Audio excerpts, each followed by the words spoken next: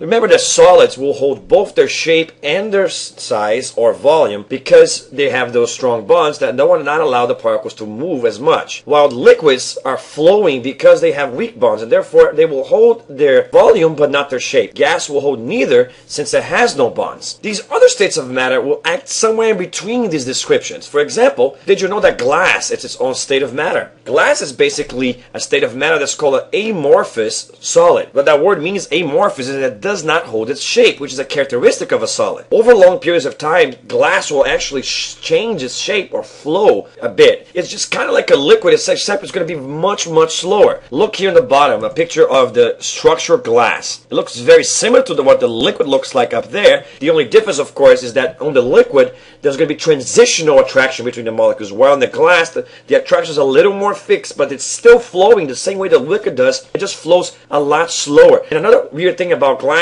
is that it will go through a strange transition. It doesn't go from solid to liquid. It goes first through a rubbery stage. You may have seen it on TV when they melt glass, the way it looks like. And so glass is its own kind of technical state of matter. It's a non-crystalline solid, so it's not really a crystal. Now you do have crystals, just like other regular solids, which don't quite act the way that solids are supposed to act. For example, you have plastic crystals, and these are crystals that have allow the particles to actually change directions or move around with the imposition, though, so they can kind of reorient themselves even though they're kind of stuck where they are. It's more than just the vibration they would get in a normal solid, though.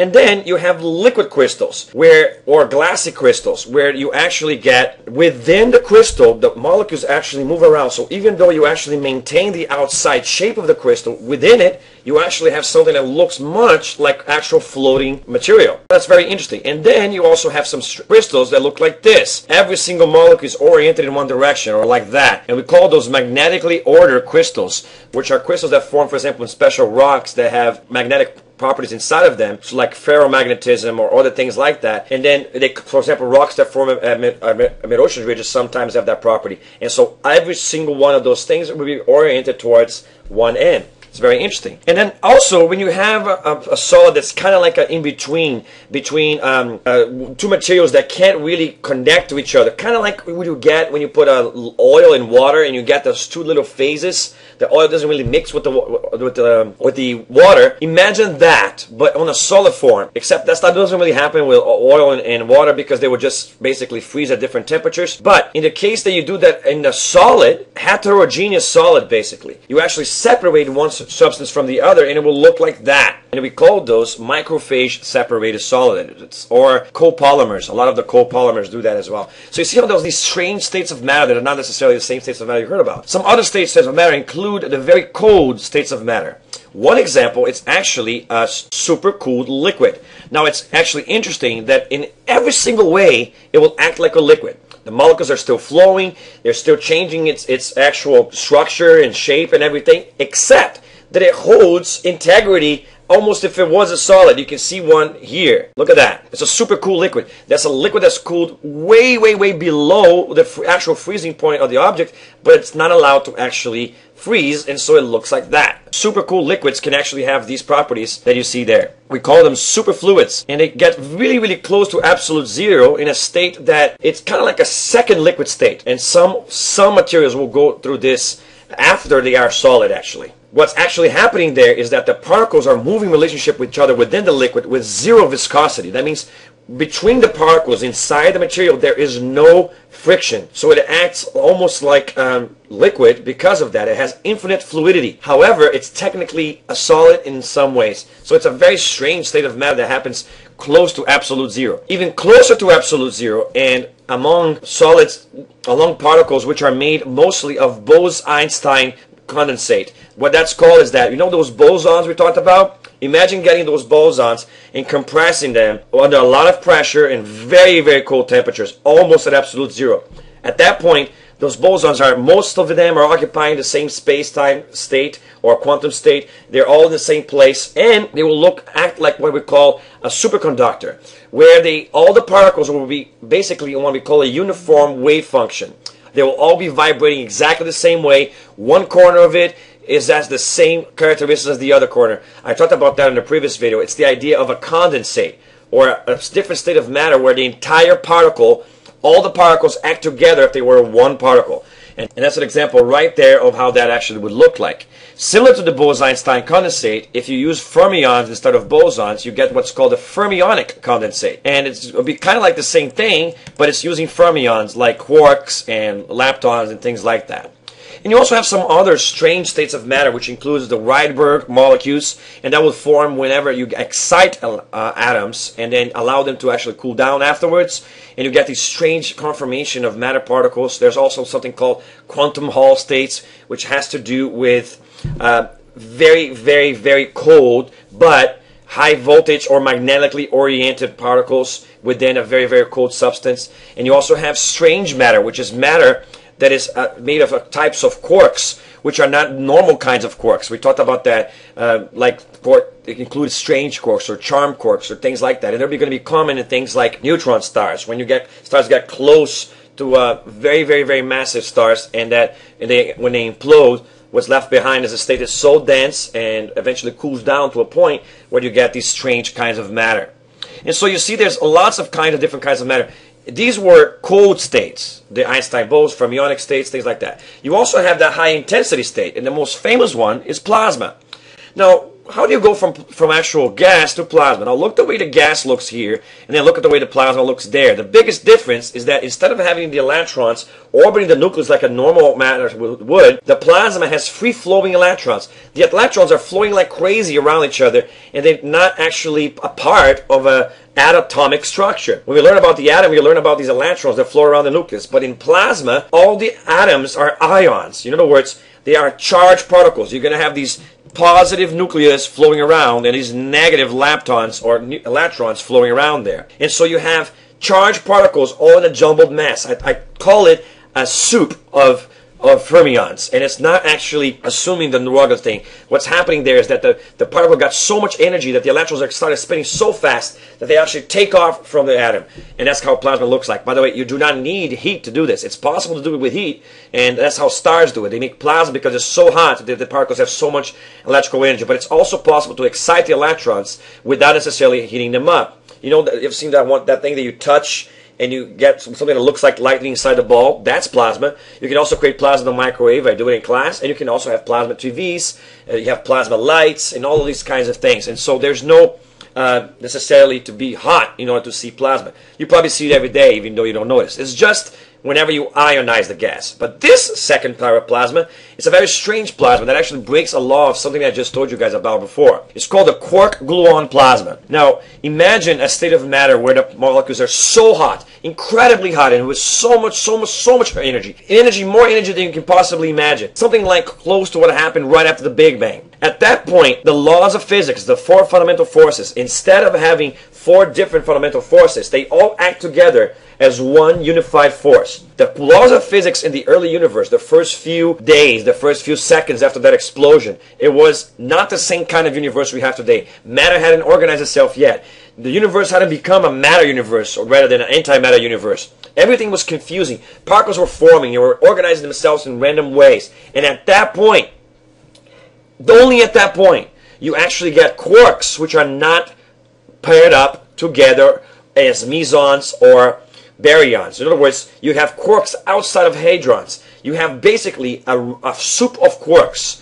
Kind of like you got the soup of electrons plus hadrons in the plasma. Put this to an extreme event. You have the gluons there, you have the quarks there, but they're not interacting together yet. That's how hot the matter was. Now, as the universe expanded and cooled down, you actually get to the point of formation of atoms, and then formation of actual hadrons, and then you get atoms, and then you have molecules, and then you have bigger structures and so forth. Other high strangeness of matter include the states of matter at a gravitational singularity.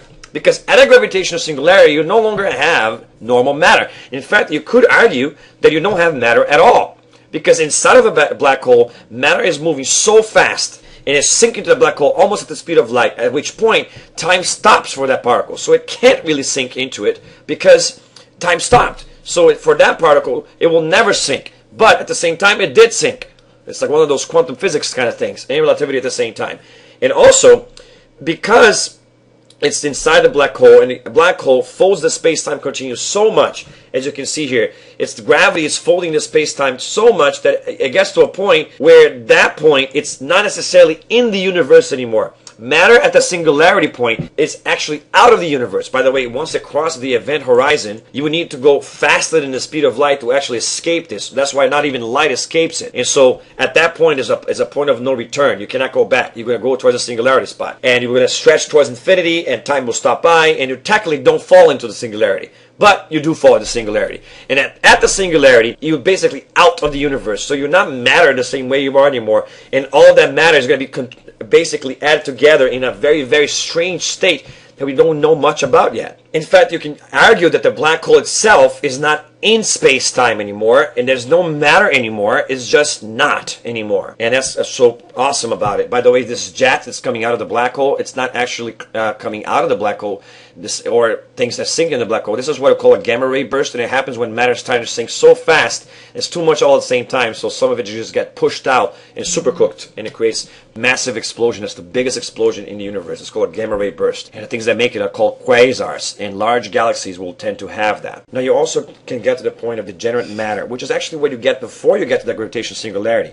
Stars which get to the supermassive ends of their lives, they're going to act, matter is going to act different because it's under so much high pressure. For example, you have white dwarfs. That's how something like the mass of the sun, or less than 1.5 times the mass of the sun. Stars will get to the point that they're going to be so close, and they're going to compact those atoms so much that the plasma inside the star is going to be so compacted that the electrons won't have room to move around. And they will start pushing away the star because it's actually not allowing the star to implode any further than that. That's actually what causes a supernova to explode, the electron degenerate force. But in white dwarfs, that's actually what allows the nucleus to not implode any further. But if you had more gravity to begin with, it's going to compress that so much that even after the supernova explodes, the core would actually implode even further and actually become a neutron star. And that's if you have less than 3 solar masses. That's actually what's going to happen. And now, at the neutron star, what happens is that those electrons are pushed in so much that they actually are forced to combine with the protons from the nucleus and actually form neutrons. And those neutrons normally are going to be unstable and actually undergo decay. But actually, this is actually the opposite of decay. They were actually combined to form neutrons, the electrons and protons, and they will stay together like that forever, and the neutrons will have no room to walk around, and that will prevent the star from collapsing further. So that will be the neutron degenerate matter, where the neutrons are kind of so close that they're almost indistinguishable from each other. Now, at that point, the star will have these kind of layers which look different from the layers of a normal star. It will have the outside, it will have the normal plasma made of ions and electrons flowing around, and then inside of that, you're going to have the neutrons showing up. And inside of that, you might even get that Fermi plasma that we talked about, fermionic plasma, where you have basically quarks and gluons and all those constituent particles all like in a soup, but they're still forming hadrons. Now, theoretically, inside of that, you may get some quark gluon plasma, the same kind of plasma that was there in the beginning of the universe. So you see these strange stars are just a few examples. While ordinary matter will look like that, and then plasma will look like we would have free electrons, by the time you get so hot you get to the electron degenerate matter, the electrons are so close that they don't allow the star to implode. But you can keep imploding the star even more if you have enough gravity, and you get to the point that you have those protons forming from electrons colliding with neutrons, and you get a true neutron star. But if you were to collide it even further, you would actually get to the point that those quarks will be freely inside the star, and it don't really actually have the conformation of normal matter. You will start making strange quark arrangements. You got to start making fermionic plasma and all these strange things. No wonder the stars, supernova stars, explode, because there's so much tension from those matter not wanting to be compressed so much.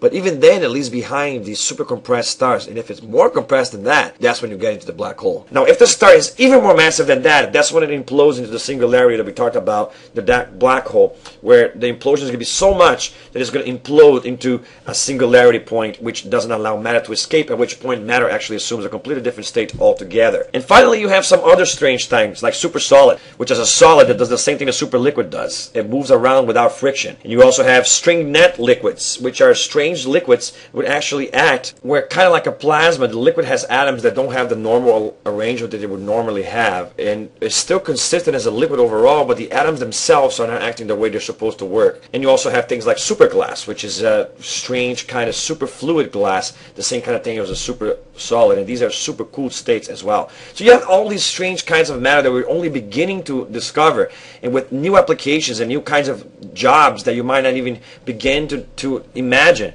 like supercomputing and things like that. So don't go out there thinking that solid, liquid, and gas are the only states of matter out there.